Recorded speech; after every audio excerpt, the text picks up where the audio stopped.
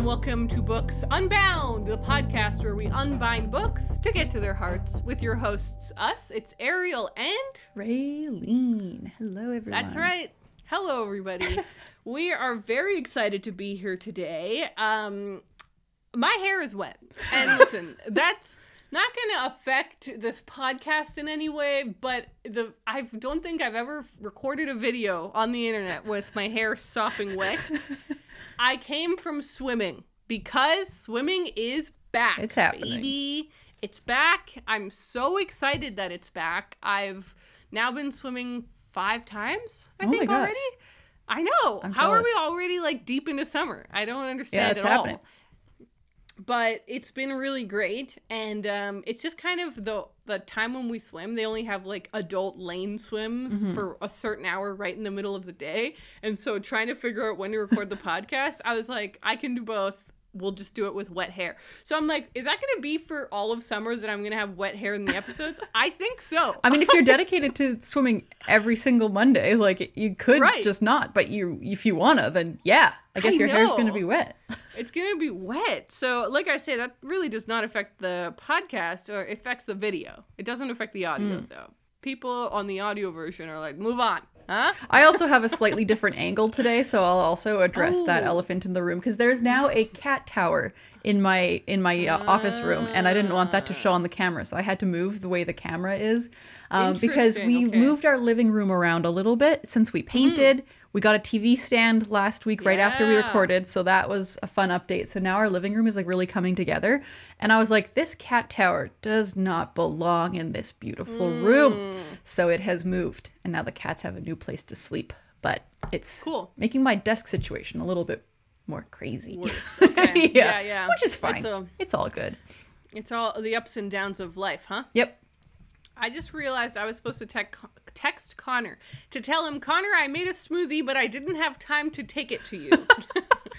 Connor, there is a smoothie waiting for you somewhere. I don't know where it is. My mom took it. She was like, I'll give it to Connor. I was like, I don't know if he's in a meeting. She's like, oh, I'll just put it near the door. There's like smoothie on the floor by just wherever a little puddle. Yeah, just a little puddle. Okay, well, I'm glad Connor just texted OMG. What is happening? We have a developing situation. Well, I'll keep an eye on that. So, okay, let's first chat. How was your weekend? Any interesting life updates? I mean, the cat tree thing is a pretty interesting It's huge, update. yeah. Yeah. No, I haven't really done much. The only kind of slight update is similar to you doing your swimming all the time. I've started exercising again. I kind of fell off that train a while ago because, especially with moving, we moved to a different city, as I'm sure I've said before, and the gym that I went to was not existing in the city that I moved to. Of course. Luckily, and we moved in November, so it's been however many months between then and now. But at the end of June, they opened a branch of my gym in the city I live in. So it just opened like a week ago. So I just started going there again because it was so inconvenient for me to go to the other one. Just out of the way. I never went, so I just sort of stopped going. But the new one is kind of weird. It's in a mall. Oh. So I feel very odd. I'm like walking into the mall in my gym clothes, and then I like walk past an Old Navy to like go to the gym. And so when I'm leaving, I can like see a Kohl's when I'm leaving the gym, and I'm like, that is going to be a big problem. Like it hasn't been a problem yet. For everyone not in the know, that is true. A bookshop. That's a bookstore. A mall, Canadian bookstore. It's chain little that's chapters. Only in malls, baby chapters. It's a little baby chapters that exists in the mall, and I never go to the mall. Like, that's just not somewhere I go. So I don't often go shopping at Kohl's. But now that I'm going to be seeing it every single time I go to the gym, which is hopefully going to be a few times a week, I'm just going to be tempted by it. So sweet temptation. Yeah, so I haven't gone over that way yet. I can see it, but I'm like, nope, I don't need a book. I really don't need a book today. But I can see that eventually there will be a time where I will need a book. That's really funny. So I'm scared about that. I actually have had the opposite experience. I decided I needed a lot of books because I bought a bunch of books. Okay. So maybe let's start there. Please, I'm intrigued now. First of all, I will report Connor says that he has the smoothie. And it was at the top of the stairs. Oh. I'm assuming not on the floor. That's what I'm going to picture, though. It's just waiting for him on the top stair. We have a little bookshelf at the top of the stairs. So I'm guess that's kind of a ledge where it's kind of like a transient ledge. Things are moving a lot on that ledge. Like, you know, like when you have a mug in your room and you're like, I really got to take this down. And then you just put it on the ledge. So I'm assuming it was there. But anyways, now that mystery's wrapped up, we got that plot line all sealed up like a good book. We'll talk about the books I bought. So I had a really, really busy, fun weekend. It was kind of a wild and out of control weekend, just like movement wise. Like we just did so much stuff. Yeah. Literally on Sunday night, I said to Connor, I was like, I wish we had another Sunday. Because like, you know how like Saturday, like Friday and Saturday are supposed to be the fun, busy days. And then Sunday's the rest, relaxation day where you like do a couple of little errands to get ready for the week. We did not get that because it was just so fully packed. Shoot. So Saturday was a lot of fun. We started by visiting La Have and Lunenburg, which, as I've talked about before, is one of my favorite spots in Nova Scotia. And I love Lunenburg bound, and it's close to Halifax, where we were going anyways. Well, it's like an hour away from Halifax, so I had ordered some books to Lunenburg bound, and they've been waiting there for me for literally like months now. Oh my God. But I ordered them because I was like, it's a reason to go to Lunenburg. Like, it'll make us have to drive out there. So we had burritos in Lunenburg. That was great. I had tacos, but it's a burrito restaurant. Delicious. So I had tacos. Connor didn't even have a burrito, actually. He had a burrito bowl. So what on earth? I just completely lied. But yeah, that was fun. But we started, like I said, we went to the La Have bookshop because you can take a ferry from La Have to Lunenburg. This is something that I'm learning to love about Nova Scotia.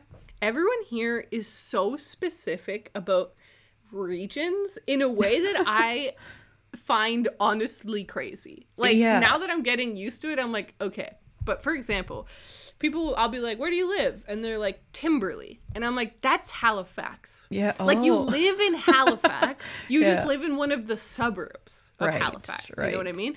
Or they'll be like, I live in La Have. And I'm like, that's Lunenburg. Like, it's Lunenburg. They're the same thing.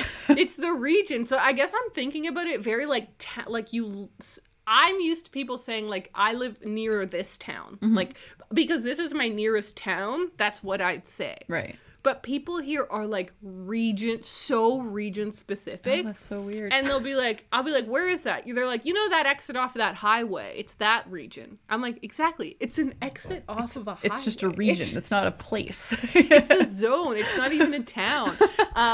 But at first I found it really crazy. Now I love it. Everyone is like so proud of their little zone. Yeah. And well, and it's I guess in a way it is like a nice way to identify areas. Yeah. For me now, like for places near where I live, I would literally just be like, oh yeah, it's off of that exit or whatever. It's near this place, close to this road. Like there's not like a specific way to describe it other than just that. Yeah. But that's kind of cute. Like off of the highway. No, it's really cute. And I'm learning to really love it. And it's also, I think it's just because like Nova Scotia is so old. Yeah. And it was like one of the first places that was settled.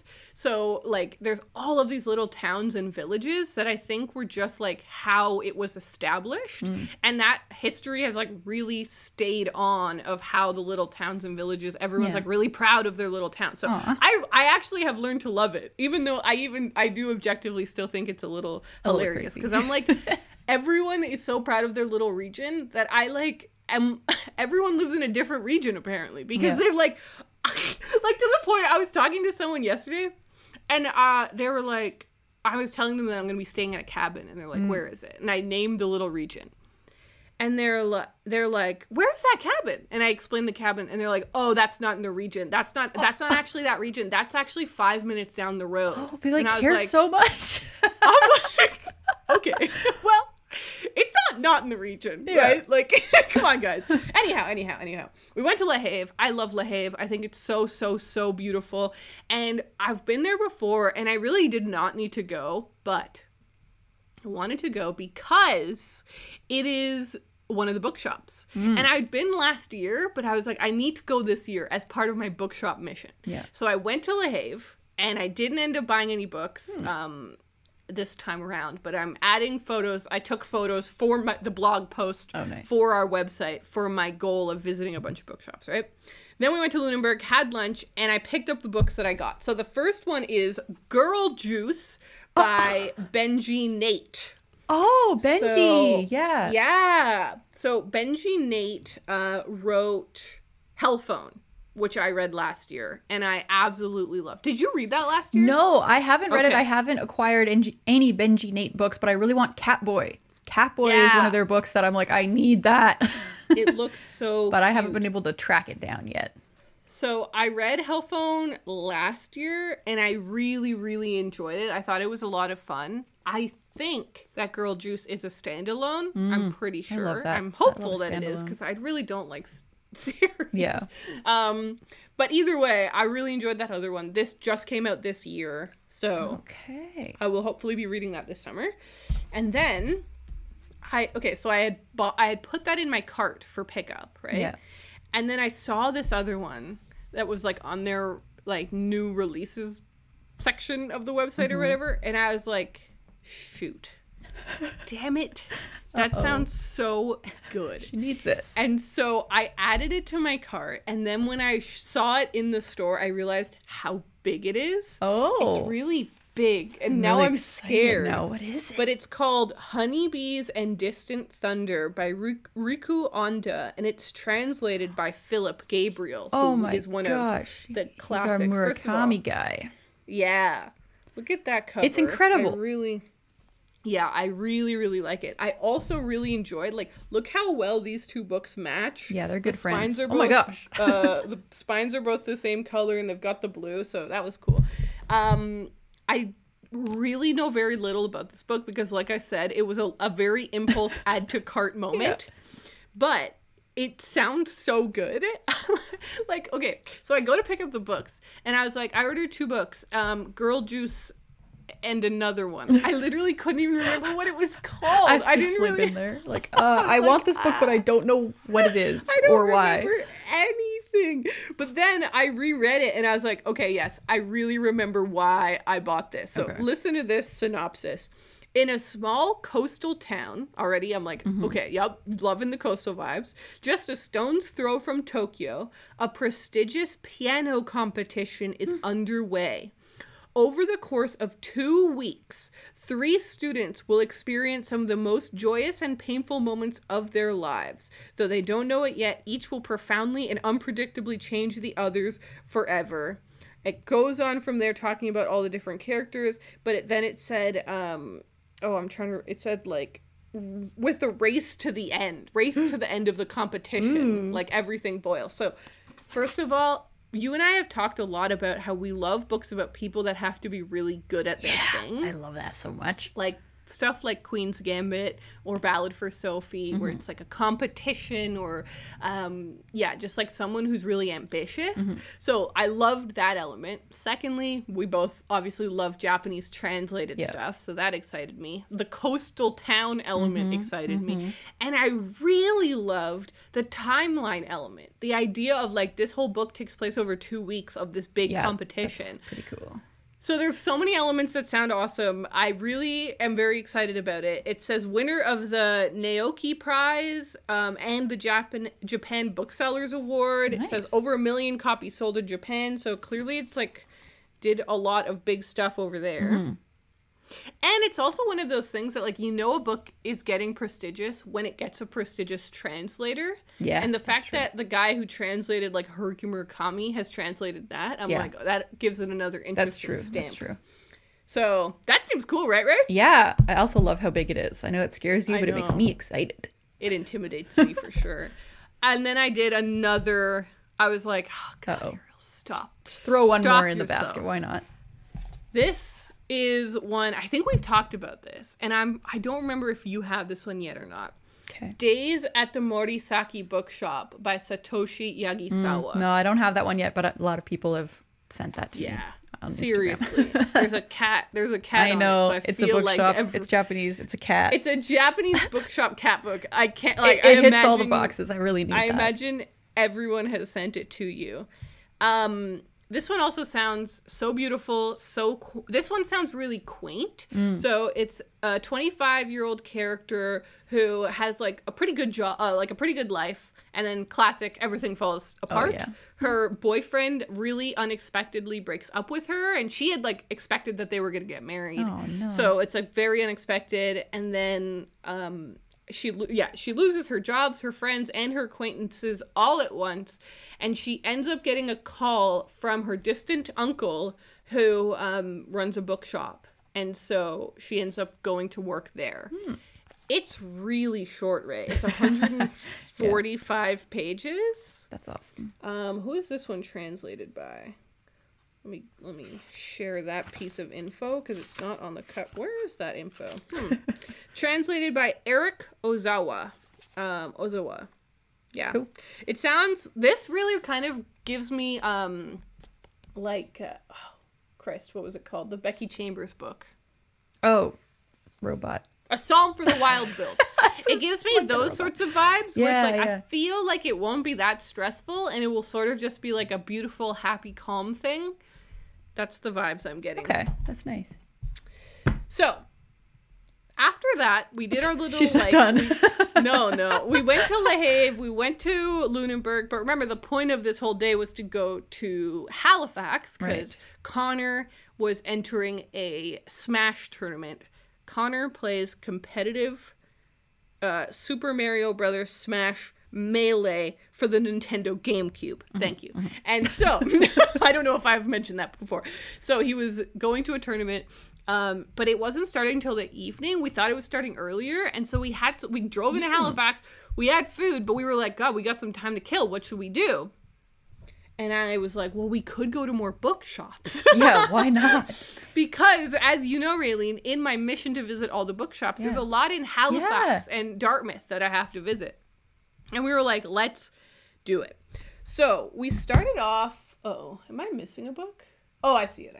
Okay, we started off by going to the King's Co-op bookstore. This is an on-campus bookstore at the Dalhousie University. Okay. And this is a controversial thing, right? Because I'm like, do I count university bookshops? Yeah. They're sort of different. So I kind of felt like I have to go to them to decide if they count or not.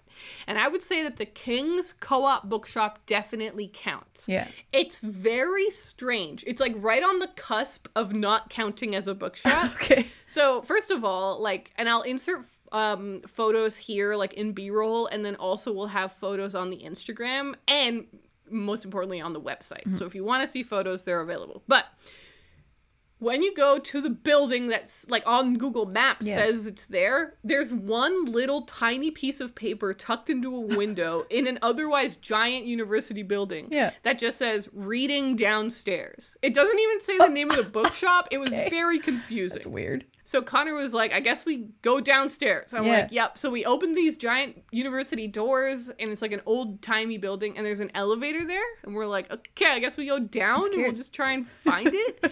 So we click down, and we're like waiting in the elevator, and then the doors open, and you're in the bookshop. Oh. It's not even like a hallway to a door or a door. It's just elevator like to there.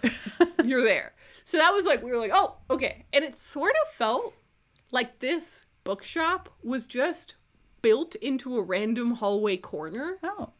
Like slowly they'd started adding bookshelves to this corner, but it was kind of a hallway. It's really strange. Like you'll see it in the photos. I'll send you photos, right? Like it was a little strange, but the reason I want to count it is because it had so many good books.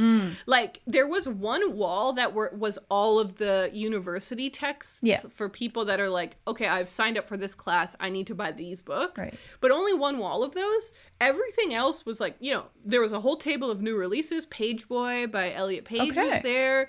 So it had like lots of new releases. It had lots of classics, but like really great covers and editions. Okay. So it felt like a good bookshop. And if I was on campus, I would go there and buy cool books and new books. And so it counts as a bookshop. And they had a really cool stall of Penguin Classic Deluxe editions that I've never seen before. Like, you know, like the spinny types of things? I don't know what else to call it. Like a spinny shelf rack. Yeah.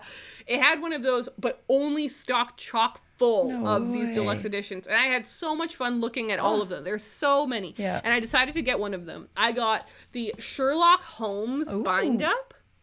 This has all 4 of the novels that he wrote. Study in Scarlet, Hound of the Baskervilles, The Valley of Fear, and The Sign of Four. So all in one handy bind up. And it's a very fun, like, look at the back. Like, there's, like, murders going on in a building and stuff. It's really beautiful. I was like, that's perfect. And it feels also like a good thing to have bought at a university bookshop. Mm-hmm.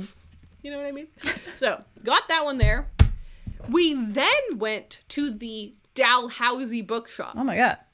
Which was like 5-minute drive down. It was a different bookshop. Yeah. Horrendous. Absolutely does not count as a bookshop. First of all, you see this giant photo, entrance on glass that says Dalhousie Bookstore. Okay. And you're like, okay, great. I'm walking into a bookstore. You step in, all you see is merch. It's just Dalhousie University merch, like sweaters, water bottles, like backpacks, everything that you could imagine that a university student might get, but no books. You turn the corner and there's a giant sign that says book room. And you're like, okay, so the whole shop is just like stationery and supplies and stuff that a student might want, but not like books. Right. Not what we came here for. And then the book room was closed, but I looked in and all there was like science textbooks. So there was garbage. This is no good. Yeah, it was garbage. It was not a bookstore in any capacity. They should not call it that. They should call it Dalhousie Merch Store. So that one does not count. It is stricken from the record. Okay. It does not count as a bookshop. And then we decided to go to one more. I swear to God, we had too much fun. So we went to Trident Books and Cafe. Ooh. This was exciting because I'd been past this shop many times on my drive to go to my bookbinding classes. But I'd never gone in. It was very cool. Raylene, it was definitely like half bookshop, half cafe. Yeah. Which is a beautiful vibe. You know what I mean? Yeah, definitely. So there was a lot of people chatting and talking and drinking coffee, but then there was also a lot of people book shopping. It was a used bookstore. I didn't see any new books. There may have been some like remainder books, but not like a new release section or anything. We spent a nice amount of time in there because there was a lot of cool stuff, and I ended up getting 2 books, and they were both really cheap because it was, like I said, a used bookshop. Right. Okay. So the first one was The Art of Fielding by Chad Harback. Is that one about baseball? Yes. Okay, I thought so. Yeah, totally. Cool. This is a book that I have seen around for years and years. Yeah, me too. This is definitely one of those books that you can find used. You know what I mean? Like, there's so many copies flying around. This book really blew up when it came out. It was like, I don't think they made a movie of it, but I'm like kind of shocked. Yeah. Because it was so big at the time. I'm trying to remember when it came out. I want to say like 2010. I would guess 2011. Oh, there you go. I don't know what I was going to guess. 2011. Interestingly, it's the only book this author's ever published. Oh. Which is kind of fascinating. Interesting. And it's a book about baseball. It's like a beloved book about baseball. And even now when I looked up the like Goodreads rating, it had like such high ratings. Like people love this book. Like I've heard nothing about it. Like I have no idea what it's actually about or why people love it. Yeah, it says, at Westish College, baseball star Henry Scrimshander, amazing name, seems destined for big league stardom. But when a routine throw goes disastrously off course, the fates of 5 people are upended. Oh my that's interesting. As the season counts down to its climactic final game. God, I love that. I love that. These 5 are forced to confront their deepest hopes, anxieties, and secrets. Awesome. I love a sports book. Yeah, it's kind of intriguing. A classic in the genre, so it was so cheap. It was so cheap. This final book that I'm going to talk about, I'm like, why, Ariel? You made a choice. Did you need to make this choice? Really, I did not. But I made it, and it looks like fun. There's like one hair. I'm trying to really let go of the fact that my hair looks so dorky. That's okay. This is letters from the summer of 1926. And it's it's three people: Boris Pasternak, Marina Tsvetaeva, and Rainer Maria Rilke. The summer of 1926, it was a crazy time in Russia and in Europe, and I don't know which ones of these people are Russian and which ones are not. Many of them were fleeing Russia, etc. But this is a collection, it's a bind-up of their 3 letters that they wrote to each other. Oh, that's really cool. Yes. Raylene, I randomly flipped to a random page. It was amazing. I read a letter and I was like, this is so interesting. Like, it was one of the people and they were like, I'm writing to you because I feel like you have been trying to block my friendship with the other friend. And I was like, oh my God, this is such juicy drama. Yeah. And it's incredible. So interesting. Like, letter writing is a dead art form, right? Like, and I think when we think about letter writing of the past, it really was not just a way of communicating.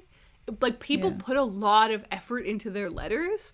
And I think people expected people to hold on to them forever. So, especially Rilke is like a really famous poet. And so I like the idea that he is actually Rainer Maria Rilke. Imagine if it's a she and I'm like completely wrong. Either way. Yeah. I'm also trying to remember who Boris Pasternak is. I heard that name before, but what did he write? Yeah, I'm not sure. I don't really know much about these, anything about these 3 people. And I thought, what a cool way to find out about them. Oh, Dr. Zhivago. Oh! That's what I'm thinking of. That's a big book. Yep. Oh, that's so interesting. So Boris is Russian. He's one of the Russians for sure. Okay. Edited by Evgeny Pasternak, Yelena Pasternak, and another person. So is that their children? No idea. That's interesting. And then Susan Sontag did a preface for this. So it just sounded really cool. It was literally like $10. I was like, dang it. That's a cool find. I think that sounds like an Ariel book that you wouldn't find anywhere else. So yeah, I had to jump on it. I thought it was really cool. So I had a really, really big bookshop weekend. How many bookshops did I go to? Le Havre, Lunenburg Bound, the real campus one, the fake campus one, and then Trident. So I went to 5 bookshops. Amazing. It was kind of inevitable that I was going to get a lot of books. Yeah, it's true. It was going to happen. I thought of a question for you while you were talking about the bookstores. Do you know if there are any, because they're all independent bookstores that you're going to, obviously that's the whole kind of challenge, but are there any that have multiple branches, like across Nova Scotia? Have you discovered that yet? That's a really good question. Not yet. Okay. So far, none. Because I'm thinking if I did that in BC, I already know of one that has 2 locations. So I wonder if there's any like that in Nova Scotia. There is one, Bookmark, your favorite. Oh, yeah, Bookmark. They have a location in Prince Edward Island. Oh. In Charlottetown. So Charlottetown was the first one, and then they did the Halifax one. So but that's not, I won't visit that one as part of this project because it's not in Nova Scotia. Yeah. But it is in PEI somewhere that you want to go, so exactly. It could still happen. I do need to go. I do need desperately to go. So this brings me up, hold on, I had written it down, to 10 out of the 36 bookshops visited. Okay. So I think that's pretty good. It is pretty good. You still got to hit quite a few to catch up. But remember I told you most of the bookshops would be hit during the summer. Yeah, and now it's summer, I really have been ramping up the amount that I've been visiting. Yeah. So I'm feeling pretty good about it. However, I will say, this is pretty frustrating stuff. I was looking up, I forget where, I think in Dartmouth or something. I was looking up one of the bookshops I needed to visit. Mm-hmm. And a different bookshop came up. Uh-oh. That was not on my list. And then I looked up another one that is on my list. Yeah, it's gone. It doesn't exist. Uh-oh. So, I fear that the list is not accurate. And I will be this week, actually, I've written it down as a task, perfecting the list. Okay. Because basically, I got the list from an official website. It was the Writers of Nova Scotia Association. They had a list on their website, and so I thought I could trust the Writers of Nova Scotia. Apparently not. Things are always changing too. You never know. Like bookstores could have closed between 6 months ago and now, or opened between 6 months ago and now. If it's a brand new bookstore, are you gonna go to it? Like, does that count, or is that off? I think it counts. The record. I think. I think it counts. Okay. But I just feel like there's some inaccuracies on the list. Yeah. There was also like one of the bookshops on the list, I looked it up. It's not really a bookshop. It's more of like a gift shop that has one shelf with books. Yeah, you gotta be careful about stuff like that. You know what I mean? So I think I'm gonna have to perfect the list. But I mean, in a way, that's sort of the point of this project, right? Is like really learning about the scene and finding the shops and everything. So the number might have to change. It might not be 36 bookshops. Okay. It might go up or down a little bit, but I'll figure that out hopefully in the coming week. All right. It was a big shakeup when I realized that. No kidding. All right, that was my very big book haul that I didn't think was going to happen this weekend. Like, I didn't know it was going to be a big book shopping weekend, but I'm very excited about all of them. I would say that these three were like chipmunk books or acorn books. Yeah. Where I'm just like, I'm glad I have them, but they're probably going to be sitting on my shelf for a while. Mm-hmm. These three are all... They all match. They all match, first of all, and they all are like, I want to read them soon. That's a good balance. At least you have 3 of each. Yeah. I feel like I've talked for ages, so it's your turn, Raylene. What has your reading been like this week? Oh, well, my reading hasn't been all that interesting, but I'll do my best. Okay. So I am still reading Boy's Life by Robert McCammon. I'm now approximately like 75 to 80% of the way into it. Gotcha. So last week, I had predicted that I was going to be reading this for weeks to come, but I'm hoping to kind of power through this the next couple of days. So here's the situation with this book. It is really good. Oh. But it is so slow. Like, it's one of the slowest paced books I've read in a long time, where I've actually, I'm enjoying the book, but it's just, I don't know how it's so slow, but I'm still really liking it. It just is taking me, like, a lot of time to read. I know it probably doesn't seem like it because I was, just 50 pages in last week, and now I'm really far into it, but I've spent a lot of time, like, with this book in the past week. I'll, like, sit down for, like, 3 or 4 hours and just like read a whole bunch, and it's like, wow, I got through like 70 pages. It's one of those books, but it's not bad. So it's like I'm having such a difficult time with it because I'm also having this thing where I have like 2 or 3 books on my shelves that I keep looking at that I'm like, I want to start that one. I want to start that one right now. But I want to finish this first because I know that I may not come back to it if I put it down. Yeah. Even though I'm enjoying it, like it's so difficult because I don't want to stop reading it. I don't want to DNF it, but I also am like more excited about other books right now, which is a little bit annoying. But I am really still enjoying it. And like I said, I'm hoping to maybe just sit down and like finish it today. Like that's kind of one of my goals for today, is maybe just spend the rest of the day reading so that I can finish it and move on to one of my other exciting books. Because I mean, it is a really good like summer read though. If anybody's looking for like a good coming of age kind of horror sci-fi, sometimes like magical realism a little bit. Like sometimes I don't know if what's happening is really happening or like what's going on.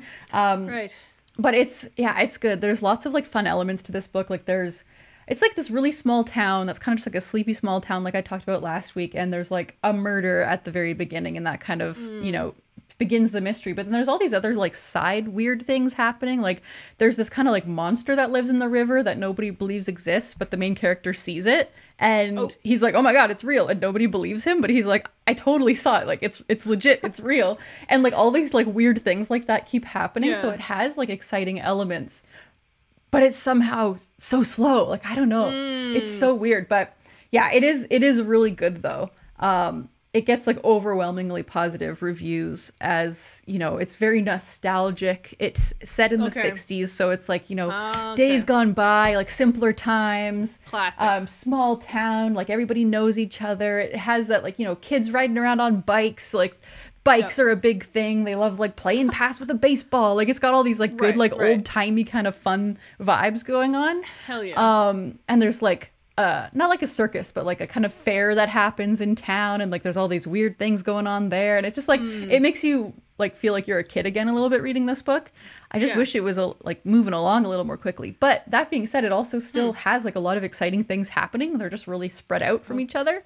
So maybe the ending will kind of speed up a bit as things like come to a climax. Because also it's kind of I'm just noticing now the way that the book is laid out, it's like an entire year. So like you start out as the beginning of the year, and then it's, you know, moves into spring, moves into summer, moves into fall, and now I'm just moving into winter. So I'm like, what's going to happen in winter? I feel like that's the least interesting season for this type of book. Like summer and fall are what we want, you know, the summer vibes and the Halloween vibes, and then after that, I don't know. So yeah, I just don't know. I have no idea where it's going. It hasn't really been like leading towards something specific where you're like, oh, I know where this is going, which is nice. I feel like I'm just kind of, I have no idea where it's going, which is a good feeling, I guess. So yeah, we'll see. I'm just like, I don't know. I don't know how to talk about it. 'Cause it's like, I'm not like excited about it, but I do like it and I do recommend it, but I'm not like hyped on it like I have been with other books that I've been loving. That really reminds me actually of how my reading experience with The Miseducation of Cameron Post. By Emily Danforth. Is that right? Yeah. That was a book, genuinely, guys, I read, a decade ago? Yeah, a long time ago. It was a long time ago. But when I read it, I was like, I really like it. I like the characters. I like the world, the setting, the thing, like the plot even. But I also just... why is it so slow? Like, it felt like 100 pages needed to be chopped from that book, but I couldn't tell you where. Yeah, it's such an odd experience. I feel like that too, because it's like every time I start to think like, oh, this is really starting to get maybe on the cusp of being boring, then all of a sudden it'll be like, boom, like a crazy event will happen that will really like bring you back into it. But it's like, it keeps doing that, like keeps bringing me right to the edge of boredom and then brings me back. Like, what are you doing to me? It just kind of makes me surprised that it gets such overwhelmingly positive reviews, because I'm like, doesn't anybody else get bored? Like, some of the reviews I read, people are like, it's amazing that the author can take you on this like 580 page journey and you never get bored. And I'm like, well, I'm kind of on the cusp of boredom all the time, but maybe that's just me. I don't know. Maybe I just can't relate to it because I wasn't a 12-year-old boy in the 60s. Like, I don't know. Maybe it's just a specific vibe that certain people can relate to more than I can. I don't know. Yeah. Are you reading anything else? No, that's all I'm reading. Because I really wanted to just dedicate myself to reading one like big book. Because this is like a fairly long book. So I was like, I don't want to like have myself getting distracted. And I fear that if I had, I would have abandoned this book already. Like it would be like by the wayside and I'd be off reading some shorter book. And so I'm glad that I decided to do it this way. It's just kind of like a downer for my reading. Like it's slowing me down, and it's like summer is the time when I want to be reading a lot and like blasting through the books. So hopefully that'll happen once I'm finished this, but I just have to finish. All right. Well, I did finish something. Oh my god, please. Woohoo! Good for you. You're going to be I don't know what you're going to be confused, excited. I read Rental Person Who Does Nothing. Yay! Okay, I love that. By Shoji Morimoto. Shoji Morimoto lives in Tokyo and launched a project called Rental Person Who Does Nothing in 2018. He worked traditional writing jobs until he had an unpleasant work experience and decided to quit and try this experiment. People can write in with any request as long as they pay for his travel, and he doesn't have to do anything. The book, published in 2023, chronicles his thoughts and experiences with the project. So, as you recall, I hauled this last week. Yeah. It was sent to me by Pan Macmillan, so thank you to them. This was a gifted copy, a review copy.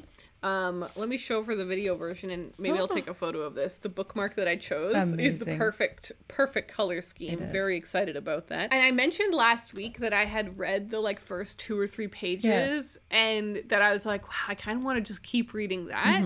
And I just found throughout the week that I kept wanting to read this, so I was like, I've just got to read it. So I read it, and I have mixed feelings. I have mixed feelings about it.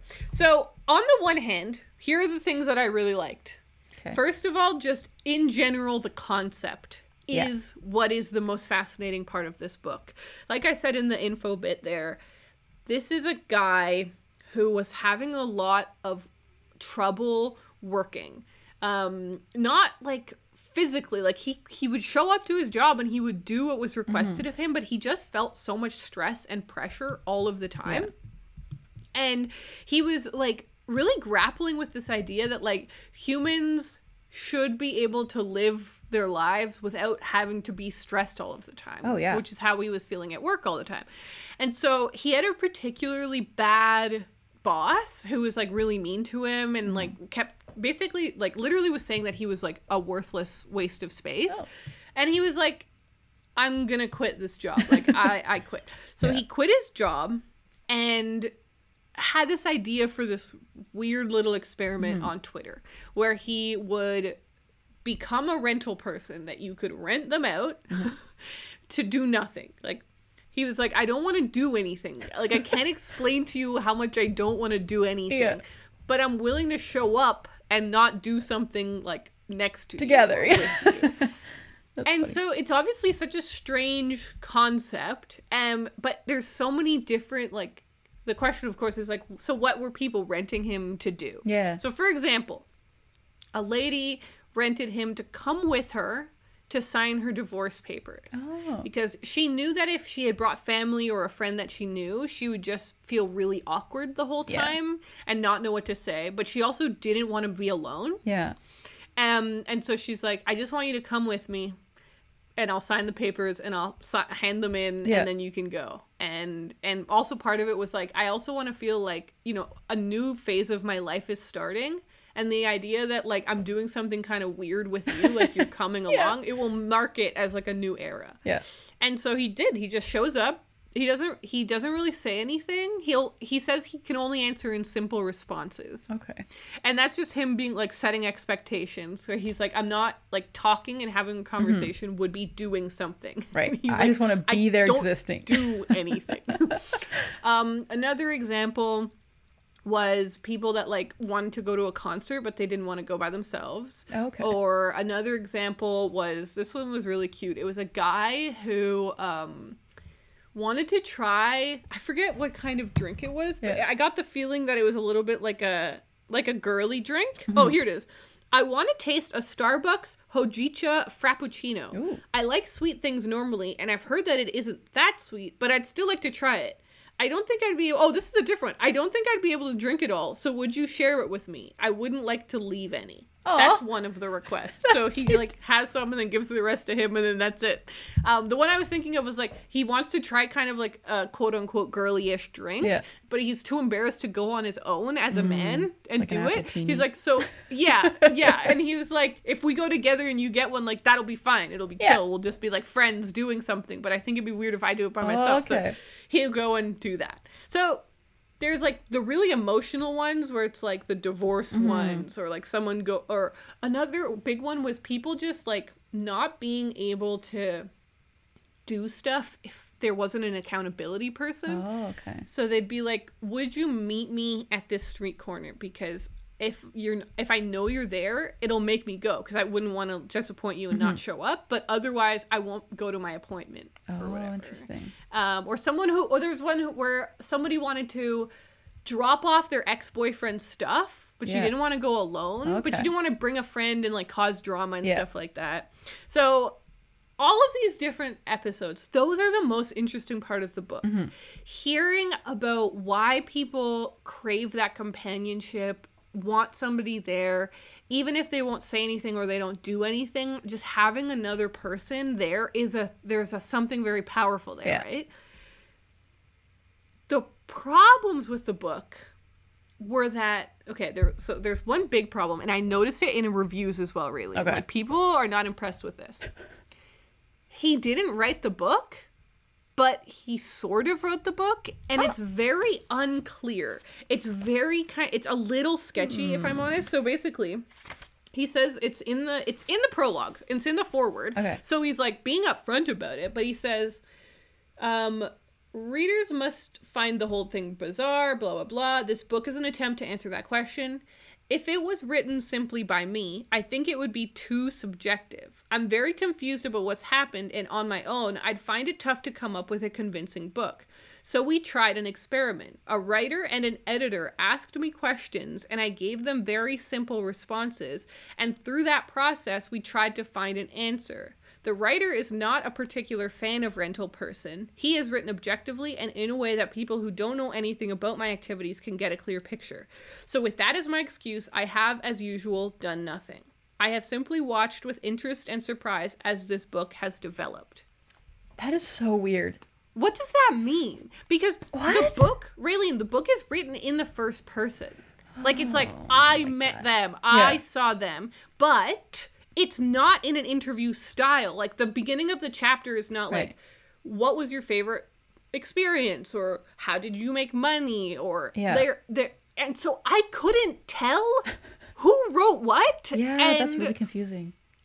So I found that really weird, and I can tell that other readers are finding that weird as well. And I felt like I just wanted him to have written his own book and, like, done it in a way that had themes or messages, or, like, if he's like, I'm not really a writer, but we wanted to make a book, be very clear about who's writing what part. Yeah, or, like, make it obvious that it was kind of like an interview almost, and, like, these are just his answers written down. Yes. But then there's the questions that he was asked are not in here. Yeah, that's weird. So I'm like, did they cut those out or edit those out? I don't really understand. And also, if he just gave simple answers, like how much of it is actually what he said and how much is just like them making something up potentially? I don't know. I have really no weird. idea. It's really strange. So first of all, I couldn't get over that. Like, I just found that really strange. And the whole time in the back of my head, I was like, who wrote this? Who really did this here? The second thing is that I really felt that he didn't have particularly thoughtful reflections on the moments. Right? And that's important when you're reading a memoir. It is really, like, half of it is having something interesting to write about, which in this case is this crazy project. Yeah. The other half is having something really thoughtful to say about what happened to you. There's loads of people who have lived really fascinating lives or have gone through really interesting, and that in the broadest sense of the word, like, could be traumatic or it could be brave or whatever, but like have gone through something that's worth sharing. But the other half is you have to be able to write a compelling story. And I didn't feel like he was saying anything. Right. And I was totally able to read it because, first of all, it's super short. It's 150 pages. So even if it was a little boring at times, there wasn't that much reading involved. Yeah. And secondly, the concept itself is so interesting. And, like, examples of it are peppered out so consistently. Okay. Like, and then I did this one, and there was this one, and there was this one. And literally, they're the tweets. Like, they're just the tweets, like how the person tweeted him and how he tweeted about the experience. So you're literally seeing how it was in real time. Those happen so consistently that you're like, okay, I'll just read until the next one. I'll just read until the next one. Because those are the juicy parts. But I actually found that I myself was making the reflections as opposed, do you know what I mean? Like, I'd read one and I'd be like, wow, I wonder why that person wanted that. And then I'd think about it, but I wasn't getting that as much from his writing. Or was it his writing? Yeah, I almost feel like it would have been better if it was the whole book was just like tweets, and then like if he had written blog posts after each experience or something like that, and then those had just been like plunked into the book. I feel like that would have made more sense. 100%. So I don't really agree with the formatting of the book. Okay. So do I recommend it or not? I'm not sure. It's a confusion. It's a confusing one. Because it's so short, I would say if you're intrigued, check it out. Because it's so easy to read that you'll get through it and it won't have cost you that much time. But I am still left a little like, huh? I wanted to also mention in my review of this book, a lot of similarities to I Want to Die, but I Want to Eat Tuck Bucky. I was thinking that the whole time you were talking, yeah. So, I literally wrote down 3 examples of the similarities. The first one is immense work stress, which is clearly a big theme in Korean and in Japanese literature. Like, so many of the books that we read that are translated from there are just about young women stressed out of their minds about burnt work. out, Yeah. So it's like clearly a theme, right? But the immense work stress in I Want to Die, but I Want to Eat Tuck Bucky was such a big theme. Like how anxious she was. Do you remember about all the interactions with work and with a job and all that sort of stuff? That's the big theme in this book as well, is like the concept of work. What is work? Why do we work? What should we put up with? What kinds of work can people do? The second one was this big theme of loneliness. Like, you get the sense in Korean and Japanese books and like generally through culture and stuff that they have a very emotionally repressed culture where they like clearly feel like they can't speak out, which is why books like I Want to Die But I Want to Eat Tteokbokki or Kim Ji-young 1982, books like this that are like about mental health in these countries are so big, like are such a big deal because people are clearly having this crisis. So he talks pretty early on in the book about how he exposes how his siblings have had such immense work stress that his sister died by suicide because of it. Yeah. And so clearly that is affecting how he thinks about work and the amount of stress that he has in work. So I think it's a really interesting and important theme. And I just remembered that as well in that other memoir. Yeah, it's big. The third one, this might actually be the biggest one. Oh, just of similarity, it felt like to me in writing style, was how hyper casual they are. Do you remember reading that book? Just felt like she just said it out loud once and then never edited it. Yeah. Like it was like a blog post where it was just like, I'll just say my thoughts. And like he said, like I give simple answers. Like I just say it out loud once and then maybe someone else will edit it, maybe not. Move on to the next one.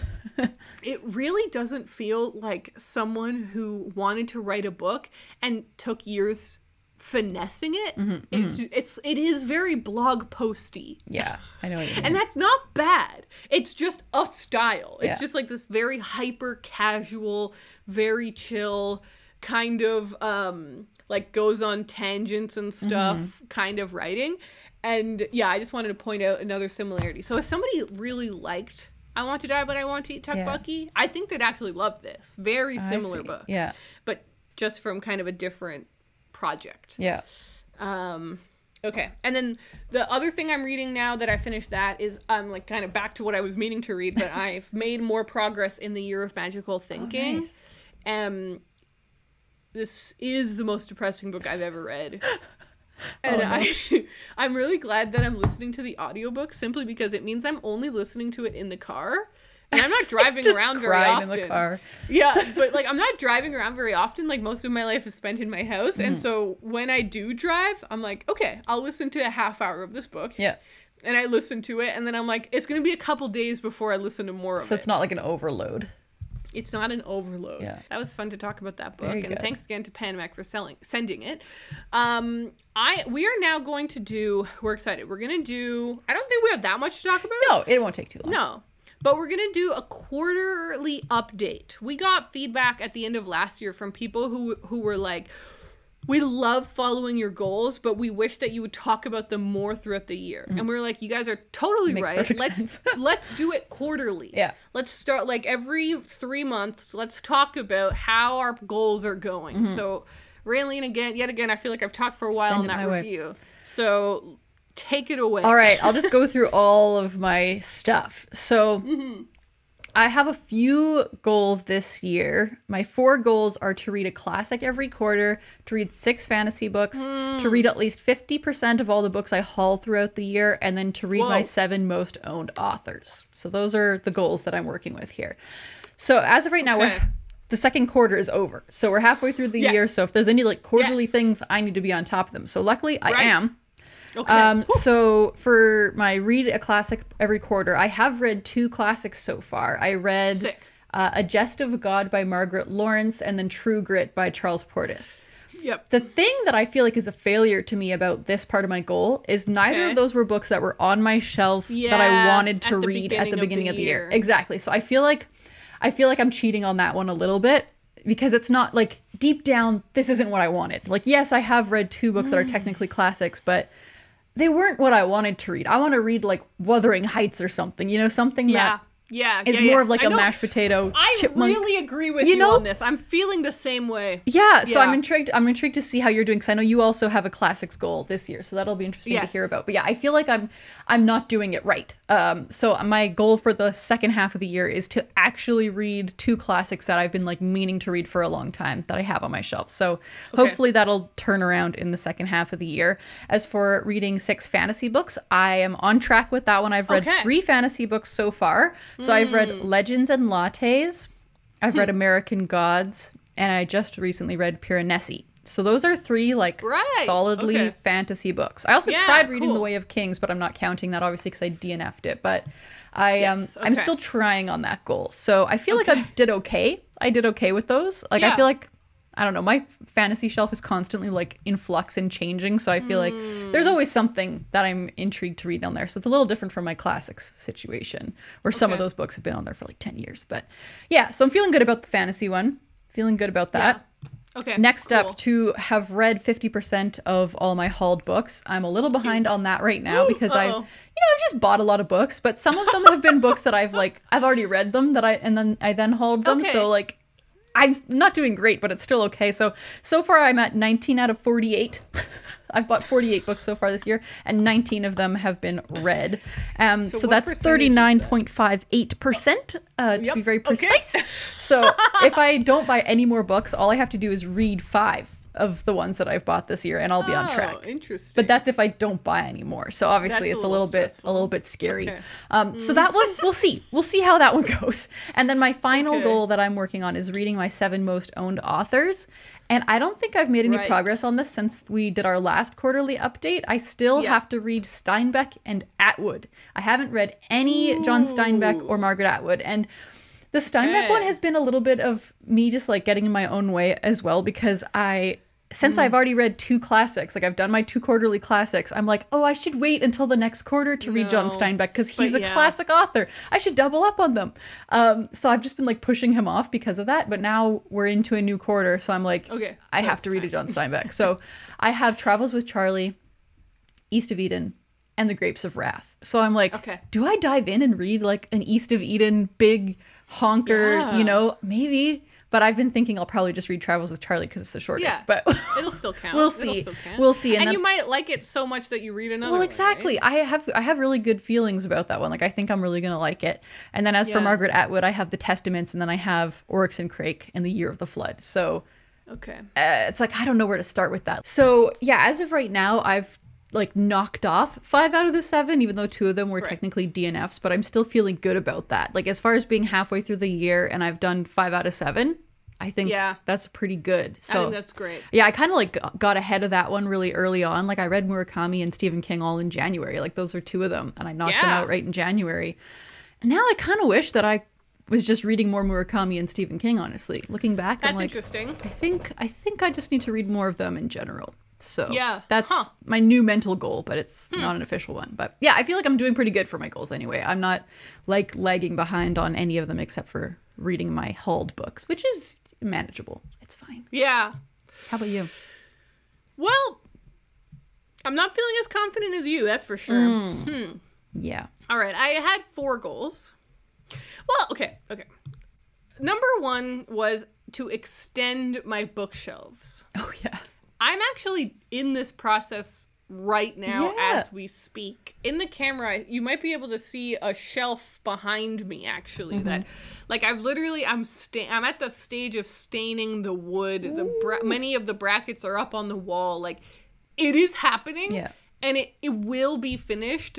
It actually has to be finished before I go on a trip. So it's gonna be finished in the next 2 weeks. Okay. So that will be done and partway through the year, which is perfect. The next goal is to read 12 classics. I have read 2. I've read The Blue Castle and True Grit. Obviously, when I picked 12, what I meant was to read one every month. Yeah, you don't want to be like trying to smoosh them all in at the end. Yeah, that wasn't officially a goal. Yeah. Like it wasn't like I have to read one every month, but that was the motivation behind picking the number 12. Yeah. And so I'm definitely in trouble with this one because if I read one every month starting now, I will get to 8 books read. So I'm going to have to double up in some of these months, which is fine with me if I actually do it. But I'm clearly having troubles doing it. Right. But I also did want to add, like you said, I did read 2 classics, but they were not what I had in mind. Exactly. It's like we're kind of betraying ourselves a little bit in this classic. Yeah, like what I had in mind was like Jane Eyre, which I've never read, or Mansfield Park, which is the only Austen I haven't read, or God forbid Orwell. Like, you know what I mean? Like, it's like some of these books that I've been really meaning to read for ages. So feeling mixed on that one. Yeah. Next goal is to read 3 biographies. I have read 0. But you like dipped into a few. I know, I keep dipping, but the problem is they're so long that I get distracted and I go read something else, and then I pull back and I get distracted, and so I'm like not finishing the end line of any of these. And then my fourth and final goal is to visit all the bookshops in Nova Scotia, and according to my current list, I'm at 10 out of 36, which is for me good for this point in the year, because I have plans for the rest of the summer to continue this. There's lots of summer left. There's lots of summer left, which is when I felt that the majority of that would happen. So I wrote down 3 reflections here, because I do think these are a little interesting. The first thing is that last year by July 10th, because today is July 10th, so last year by July 10th, I had read 13 books. This year by July 10th, I've read 16 books. Ooh. So I'm a little ahead of my reading from last year, which for me is a really good sign. Yeah. Because I do feel like I've been reading more than I was reading last year. And so that is accurate. We'll see how that continues. And I feel like I'm like in a good swing of things right now. Okay. So second reflection is, this is just funny, because I finished Rental Person Who Does Nothing today, this morning. Last year on July 10th, I finished The Anthropocene Reviewed on July 10th. Oh, wow. So it's just funny, on July 10th, 2 books have been finished. Oh, yeah, and my third thing that I'd written down was, I think the Nova Scotia bookshop list needs to be reworked, which I talked about because... Yeah, I'm not sure how accurate that list is. I'm a little nervous about the accuracy of my list. Hopefully it's not like way more than you thought. God, imagine if it's like 53. You're like, it's not gonna happen. If it's 53, then I will just make my goal to just visit the 36 of them this year, and then I'll continue it next year, because I signed up for 36. That felt like a lot, but still possible. You know what I mean? But yeah, there you go. Those are our quarterly check-ins. Pretty good.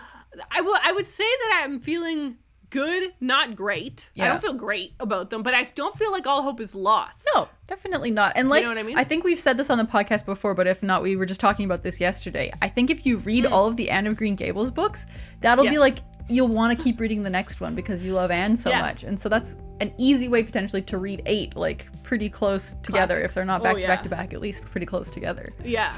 Throughout the year. That would totally be count. Amazing. Yeah. Amazing. All right, everyone. Thank you so much for listening to the podcast. We hope that your goals are going well. Yes. And yeah, we're going to go record our Patreon mini podcast, Movie Tub, where we talk about the books or shows we've been watching lately. I'm going to be talking about Miss Audrey Hepburn, which is pretty exciting. We'll talk to you guys next week. We sure will. Bye. Goodbye.